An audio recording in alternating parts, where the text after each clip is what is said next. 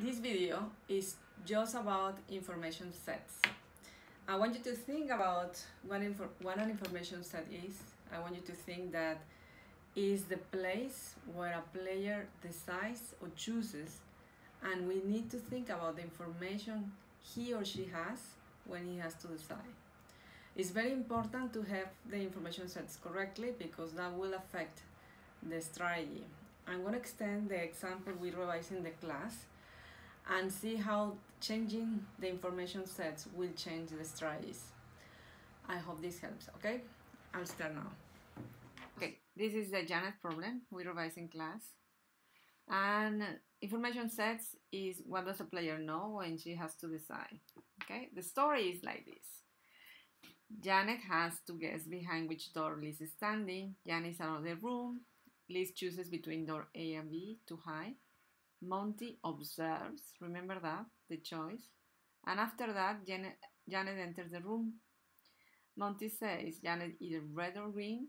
And finally, Janet picks a door. Okay? So it's simple. That's the game. Liz chooses A or B. Monty observes. So he knows. That's why he has two information sets. And he said red or green. And then Janet entered the room. But Janet doesn't know Liz's choice, but she knows about Monty's decision. So how would you do that?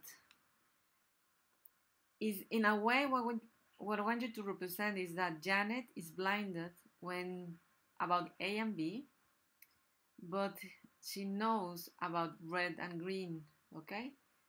The way to do that is to do something like this. In this case, this information set is in red, as you can see. So she knows about Monty's decision, but she doesn't know, is blinded about A and B.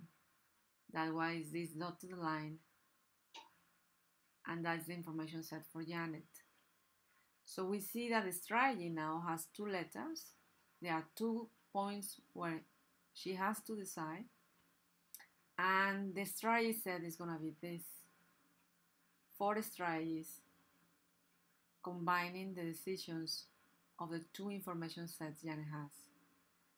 This is a little bit tricky. We try to think very straight. That has to be a straight line, but no, we can curve them to capture the idea of what she really knows and what she doesn't know. She knows about red, that's why it's captured like this, but she doesn't know about A and B. That's the example in the class. And those are the strategies associated with that example. I want you to think about another case. This case, Janet doesn't know about anything, neither Liz's decision nor Monty's decision. So if we have something like that, then we have a dotted line like that. That information set says at the moment Janet is deciding, she was completely out of the room and she doesn't know anything at all. So the information set is just 1.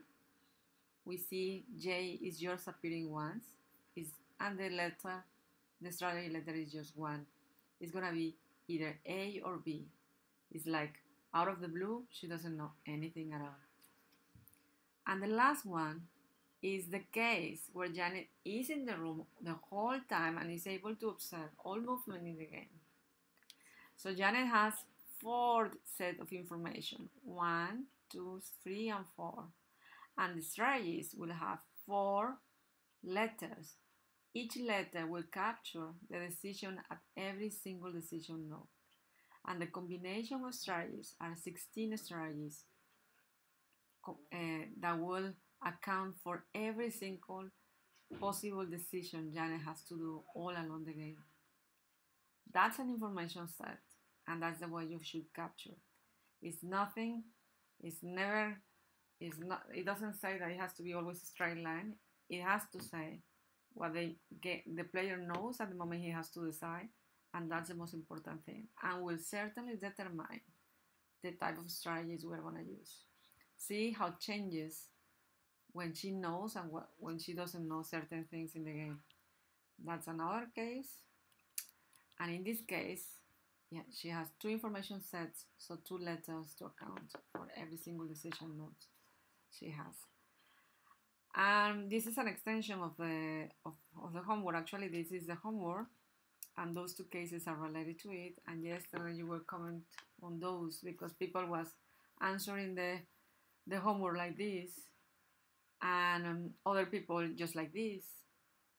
But the correct story was this one.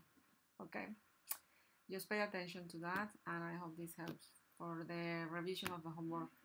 And I'll see you in the class, guys. Bye.